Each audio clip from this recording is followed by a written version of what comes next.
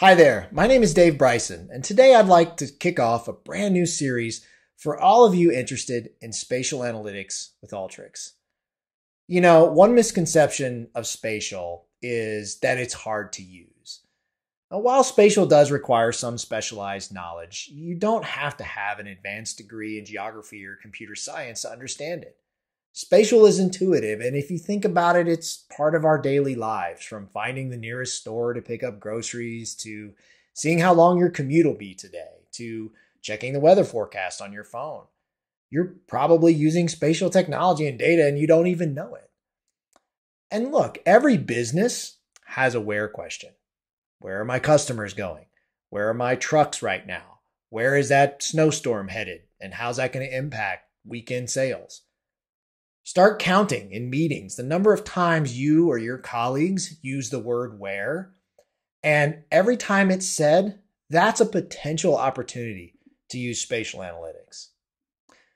So let's start our journey with spatial analytics and Alteryx by learning the different types of data that you'll encounter and where you can find spatial data quickly and for free.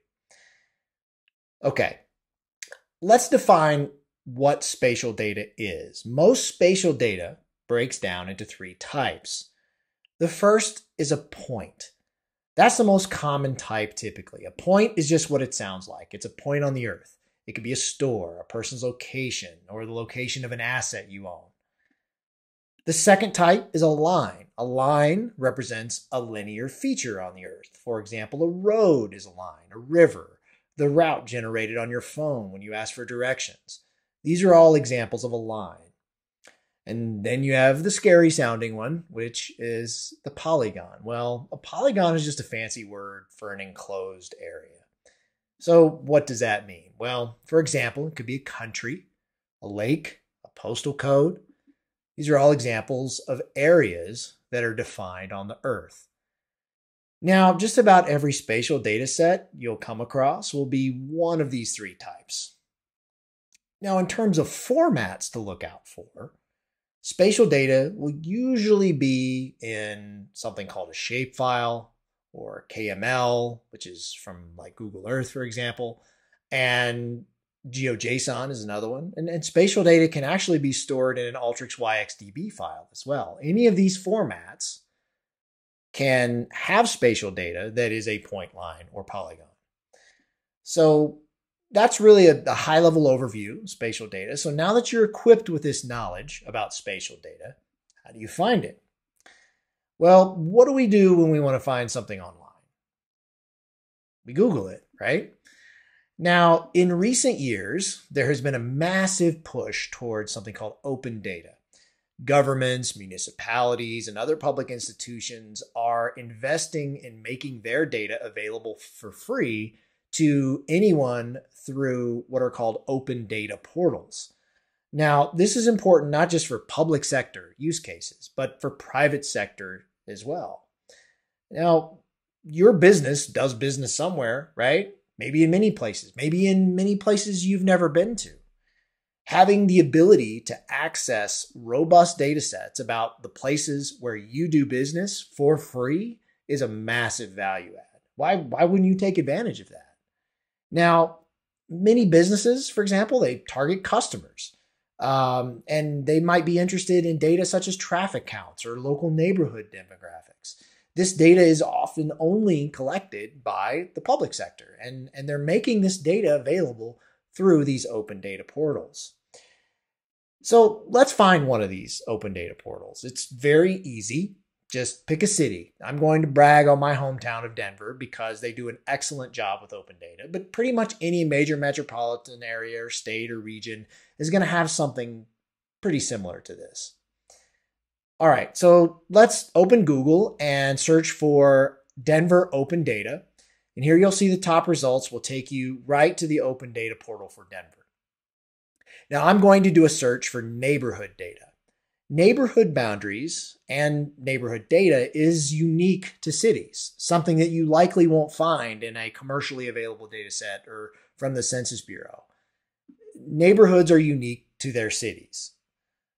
Well, let's pretend my business wants to target customers in a neighborhood known to be up and coming with young people. but maybe I don't know where to start. Maybe I've never been to Denver. So I need some help. Well, that's where this type of public data can really help. So let's search for neighborhoods. And here I can see Denver has this data available and I can download it. And here you'll notice all of those different data types that we talked about are listed. You can pick one. I'm going to pick shapefile, and we can download this and look at this data in Designer. All right.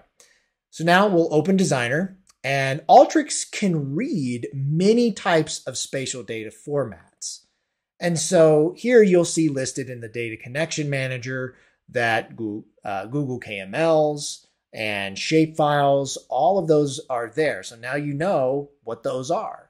And you can select the shapefile and bring that data in, and we'll add a browse tool here so we can look at our spatial data on an interactive map. We'll hit the run button, and there you have it. These are the neighborhoods of Denver. Now we can add a base map here to show a little bit more context. And notice here in the IRG, I have population data for the neighborhoods along with all these other demographics. And all of that was added by the city of Denver for me. And then see here at the end, we have the spatial object field. Well, and here you see that this spatial data type, this row, which has this data about this neighborhood, is represented by a polygon or area. So we'll see more of these spatial object types in future videos, but I just want you to take note of this, that this is where the spatial data type is shown in Alteryx. So if you were ever wondering what that field means, now you know. Now from here, I can add filter tools, begin to narrow my search area, find the perfect neighborhoods to target. We can even augment this data with our own customer data using the spatial tools in Alteryx to make our own map of where our customers are in the city. But we're going to leave that for a future session. Now, one more thing before we go, I just want to prove that this isn't just a US phenomenon.